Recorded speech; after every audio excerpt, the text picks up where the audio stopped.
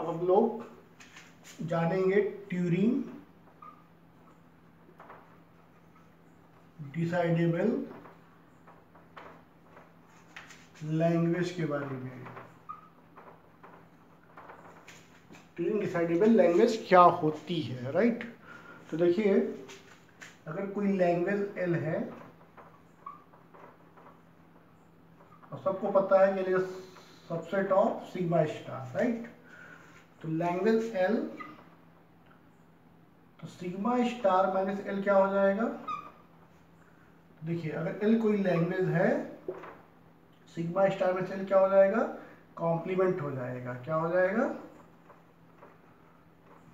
Language complement, right. और इस language के लिए कोई ट्यूरिंग मशीन है, इस लैंग्वेज के लिए कोई ट्यूरिंग मशीन है, एंड साथ में इसके कॉम्प्लीमेंट के लिए भी कोई ट्यूरिंग मशीन है। तो हमने इसके पहले वीडियो में बताया था कि अगर किसी भी लैंग्वेज के लिए कोई ट्यूरिंग मशीन एग्जिस्ट करती है तो उसे क्या कहते हैं, लैंग्वेज एक्सेप्टेबल कहते हैं। क्या कहेंगे, ट्यूरिंग एक्सेप्टेबल लैंग्वेज। तो both here, both L and sigma star minus L B Turing acceptable language.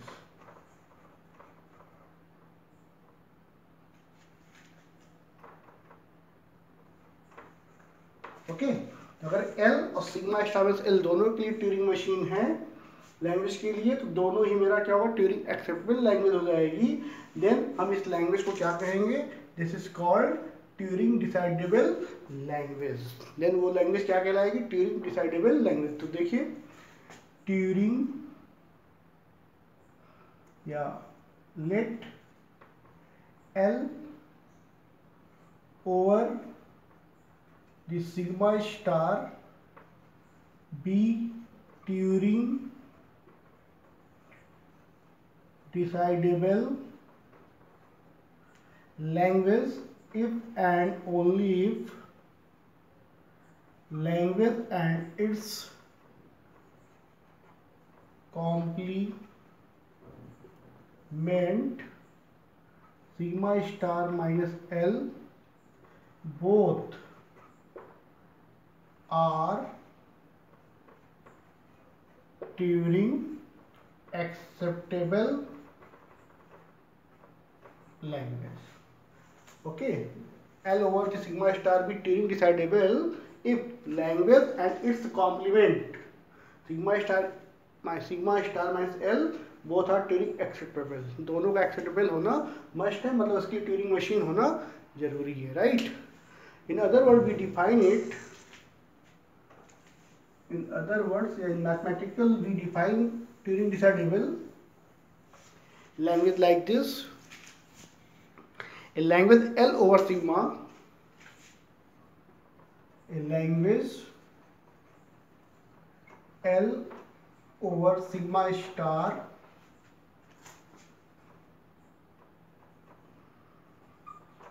be Turing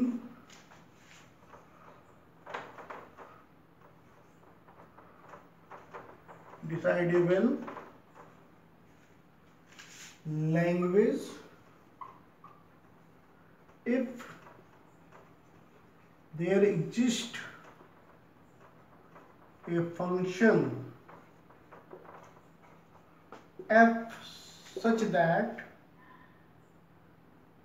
function किसके बीच लाई करेगा, सिग्मा स्टार, क्योंकि sigma star is a collection of all finite size string. तो sigma star tends to either yes और no.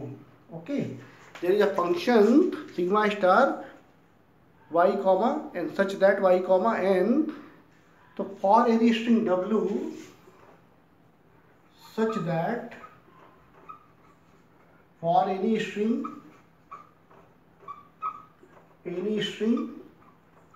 w belongs to sigma star, then function of w is equal to yes or no. Yes when w belongs to L Tm, or w does not belongs to L of Tm. Okay, तो this is called Turing decidable language. तो अगर किसी string के लिए जो sigma star से belong कर रही है तो उसका दो ही ऑप्शन होगा, यस या नो। यस कब होगा? जब उसके लिए ट्यूरिंग मशीन एक्सेप्टेबल होगी, लैंग्वेज एक्सेप्ट करेगी ट्यूरिंग मशीन में, या फिर स्ट्रिंग ट्यूरिंग मशीन से एक्सेप्ट नहीं करेगी तो वहाँ पे नो होगा। तो इस तरह का जो कॉन्सेप्ट है यहाँ पे कि अगर स्ट्रिंग एक्सेप्ट या नो आ रहा है तो this is called Turing decidable, because decidable means only two solution, yes or no. This is also called decision problem.